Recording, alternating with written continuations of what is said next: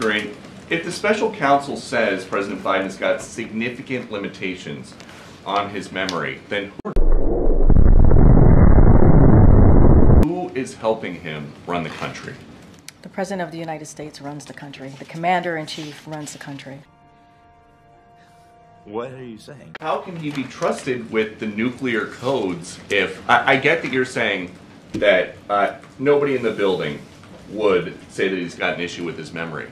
But that's not what he said. But just the little part of what we get to see, he's made mistake after mistake after mistake after mistake on camera this week. So I'm going to be very clear here. The reality is that report, that part of the report, does not live in reality.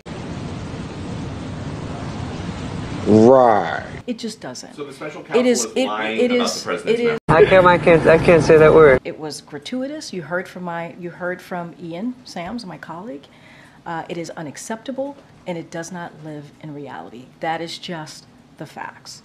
And did you see that? Did you see it? Did you see what? Wow. And look, it is a closed case. That is what the special counsel said.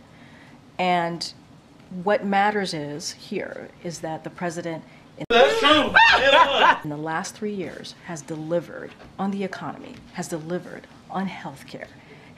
Hallelujah.